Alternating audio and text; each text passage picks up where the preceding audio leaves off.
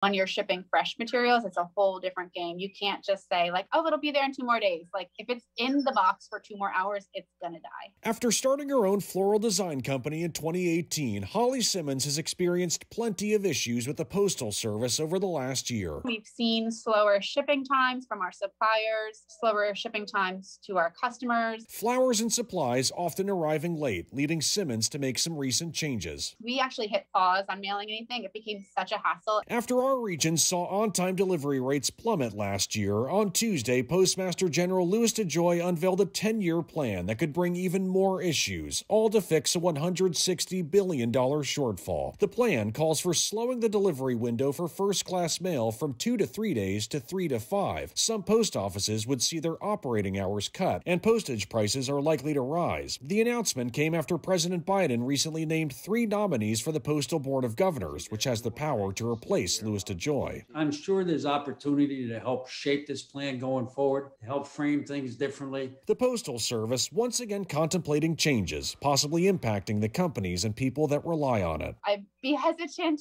to trust the post office just yet, but it might be something we try again another time. Tom Dempsey, WUSA 9.